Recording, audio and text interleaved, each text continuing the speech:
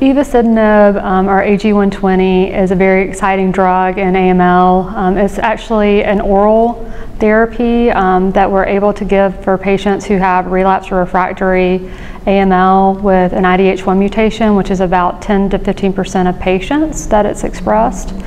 And for patients who have not responded to therapies, have relapsed after multiple therapies, we're seeing an overall response rate of about 40% with a complete remission rate of about 20%. What I think is important for the patients is it's an oral therapy. They don't have to be in the hospital getting intensive induction or salvage chemotherapy. They're able to be at home with their family. And then also it doesn't have a lot of toxicities. In about 10% of patients, there's a differentiation type syndrome similar to APL that you need to look out for. But otherwise, it's very well tolerated.